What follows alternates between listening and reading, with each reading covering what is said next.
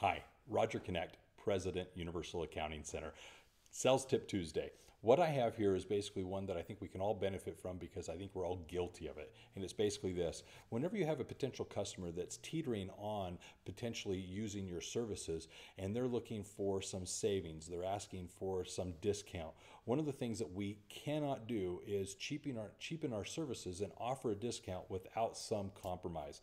They need to either give up something that you were offering in exchange for the lessening of the price, or better yet, keeping the price as it is, which it ought to be, and you're offering a value add, something additional, so as to actually help them make that decision and feel comfortable with it. There are basically two types of decisions going on with a potential sale.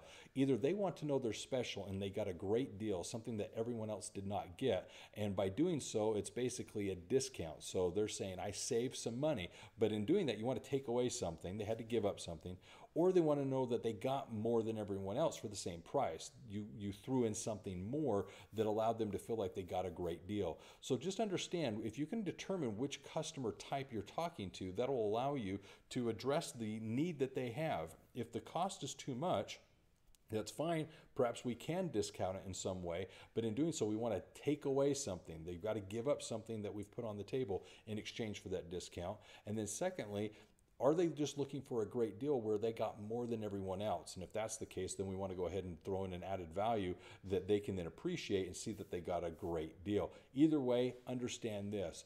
Don't discount your price for the simple sake of cheapening your services, because it will bite you in the end, and it will actually be long lasting and something you'll later regret. So just understand this. Accounting success is universal. Follow these principles and you're going to do just fine. Take care.